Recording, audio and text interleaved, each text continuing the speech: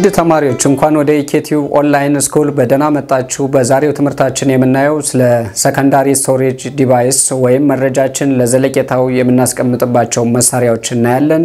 ትምህርቱን ተከታተሉ። ክፍል 9 የተቀነባበረ መረጃን ለዘለቄታው የሚያስቀምጡ መሳሪያዎች ወይም ሰከንዳሪ ስቶሬጅ ዲቫይስ የምንላቸውን እናያለን። የመረጃ ማስቀመጫ መሳሪያዎች ማለት መረጃዎችን እንዴት ማስቀመጥ ይቻላል? መረጃዎችን በኮምፒውተር ውስጥ የሚገለጹት በባይናሪ የቁጥር ህግ ነው።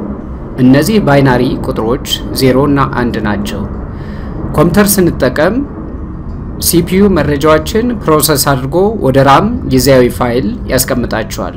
ኮምፒውተሩ የሚረዳቸው ወይም መረጃዎችን የሚያስቀምጠው በባይናሪ ናምበሪንግ ሲስተም ወይም በሁለትዮሽ የቁጥር ህግ ነው። እነዚህን ቁጥሮች የሚያስቀምጥበት ምን ይባላል? ባይናሪ ናምበሪንግ ሲስተም እንለዋለን ማለት ነው። ከዚህ በመቀጠል ሲፒዩ ወደ ቋሚ የፋይሎች ማስቀመጫ ይወስዷል። እነዚህ ቋሚ ፋይሎች ማስቀመጫዎች የምንላቸው ውጫዊ ሜሞሪ፣ ሃርድ ዲስክ፣ ፍሎፒ ዲስክ፣ ፍላሽ ዲስክ ማለት እንችላለን። ራም ዳታዎችን ማስቀመጥ ስለማይችል ውጫዊ ሜሞሪ ያስፈልገናል። ራም ማለት ምን ማለት ነው? ዳታዎችን ጊዜያዊ የሚያስቀምጥልን ወይም ቴምፖራሪ ስቶሬጅ ዲቫይስ የምንለው ነው። ስለዚህ ሌላ ሰከንዳሪ ስቶሬጅ ዲቫይስ ያስፈልገናል ማለት ነው። እነዚህ ዳታዎችን ለዘለቄታው ለማስቀመጥ የሚያገለግሉ ዲስኮች በሁለት ይከፈላሉ። እነሱም ከማግኔት የተሰሩ ማስቀመጫዎች ለምሳሌ እንደ ሃርድ ዲስክ፣ እንደ ፍሎፒ ዲስክ የምንላቸው።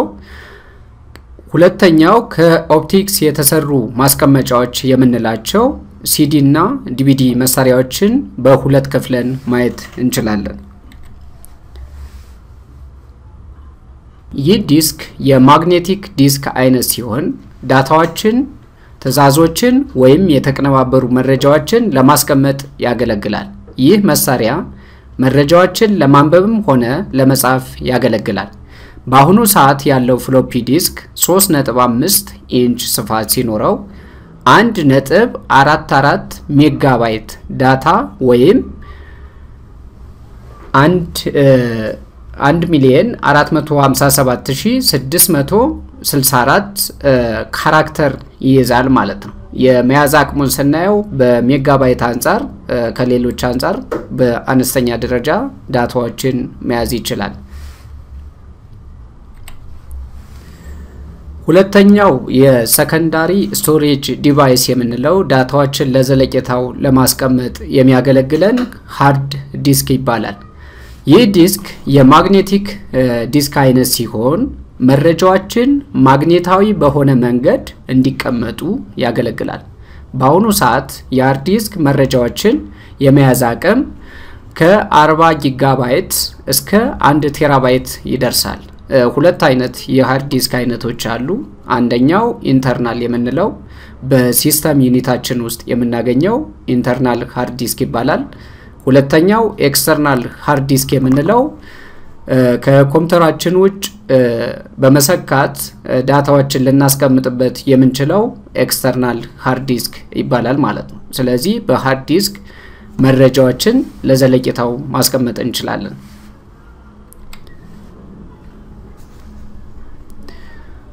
ሶስተኛ ሲዲ ሮም። ሲዲ ሮም የኦፕቲካል መረጃ ማስቀመጫ ሲሆን መረጃዎችን ከሲዲ ማንበቢያ ወስደው ላይ በጻፍ አይቻልም። ሲዲ ሮም የምንለው ለምንድነው የሚያገለግለን? የኦፕቲካል መረጃ ማስቀመጫ መሳሪያዎች ከማግኔት ይልቅ የብርሃን ህግ ይከተላሉ። እነዚህ ኦፕቲካል ስቶሬጅ የምንላቸው በብርሃን ህግ ነው የሚሰሩት ማለት ነው። በላይት መረጃዎችን ኮፒ በማድረግ ወይም በማንበብ የሚሰሩ መሳሪያዎች ናቸው ማለት ነው። ስለዚህ ሲዲ ሮም እንደ ሰከንዳሪ ስቶሬጅ ዲቫይስ ያገለግለናል።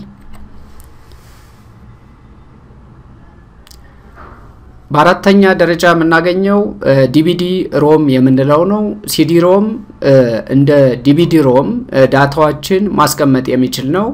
ዲቪዲ ሮም የምንለው በጣም ብዙ ጽሁፎችንና ቪዲዮዎችን ለዘለቄታው ለማስቀመጥ ያገለግል።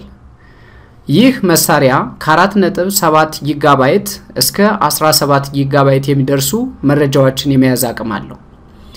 ከሲዲ ሮም የሚለየው በመያዝ አቅሙ ነው። ቪዲዮዎችን፣ ምስሎችን፣ ሪከርዶችን መያዝ ይችላል። አንድ ዲቪዲን ከሲዲ ጋር ስናነጻጽረው አንድ ዲቪዲ ከ7 ሲዲዎች ጋር እኩል መሆን ይችላል ወይም የመያዝ አቅሙ አንድ ሲዲ መያዝ የሚችለው እስከ 750 ሜጋባይት ነው። አንድ ዲቪዲ ግን መያዝ የሚችለው እስከ 17 ጊጋባይት የሚደርሱ ፋይሎችን መያዝ ይችላል ማለት ነው። ስለዚህ ላያያዝም የተሻለ የቀለለ ብዙ መረጃዎችን መያዝ የሚችል ነው ማለት ነው ዲቪዲ ሮም የምንለው። አምስተኛው የሰከንዳሪ ስቶሬጅ ዲቫይስ የምንለው ፍላሽ ዲስክ ነው። የተለያዩ አይነት የፍላሽ ዲስኮች ሲኖሩ ፍላሽ ዲስክ የምንለው መረጃዎችን ለዘለቄታው ለማስቀመጥ ያገለግላል። ወይም ፍላሽ ዲስክን እንደ ኤክስተርናል ሃርድ ዲስክ ኤክስተርናል ዳታ ማስቀመጫ ማለት እንችላለን። ውጫዊ ነው። በኮምፒውተራችን ሰክተን ከቦታ ቦታ በማንቀሳቀስ መረጃዎችን ለዘለቄታው ልናስቀምጥበት የምንችል መሳሪያ ነው ማለት ነው። መረጃዎችን የመያዝ አቅሙን ስናይ እስከ 16 ሜጋ ጀምሮ እስከ 128 ጊጋባይት ድረስ መረጃዎችን መያዝ ይችላል ማለት ነው። ከ16 ሜጋባይት እስከ 128 ጂቢ ድረስ መረጃዎችን መያዝ ይችላል። ፍላሽ ዲስክ እንደ ኮምፒውተሮች የዲስክ ማንበቢያዎች አያስፈልጉትም። ልክ ኮምፒውተራችን ላይ ጭነን የዲስክ ማንበቢያ ወይም ድራይቨር የምንላቸው ፋይሎች ፍላሻችን በቀላሉ አንደርስታንድ ማድረግ ይችላል ማለት ነው። ስለዚህ ፍላሹን ኮምፒውተር ላይ ስንሰካው በቀላሉ ኮምፒውተራችንን በማንበብ የምንፈልገው መረጃ ከኮምፒውተራችን ላይ እንድንወስድ ይረዳናል ማለት ነው። ስለዚህ በአጠቃላይ ስናያቸው ሰከንዳሪ ስቶሬጅ ዲቫይስ የምንላቸው መረጃዎችን ለዘለቄታው ሊያስቀምጡልን የሚችሉ መሳሪያዎች ናቸው። ከሜጋባይት ጀምረን እስከ ቴራባይት ድረስ ያሉ መረጃዎችን ማስቀመጥ እንችላለን ማለት ነው በዚህ በኤክስተርናል ስቶሬጅ ዲቫይስ በመንላቸው። ውድ ተማሪዎች ትምህርቱን እንዴት አገኛችሁት? በዛሬው ትምህርታችን ያየነው ሰከንዳሪ ስቶሬጅ ዲቫይስ የምንላቸው ዳታችን ለዘለቄታ የምናስቀምጥበትን ነው። ትምህርቱን እንደወደዳችሁት ተስፋ አደርጋለሁ። ኤኬቲዩብን ሰብስክራይብ በማድረግ ትምህርቱን ላይክ እና ሼር እንድታደርጉ እንጠይቃችኋለን።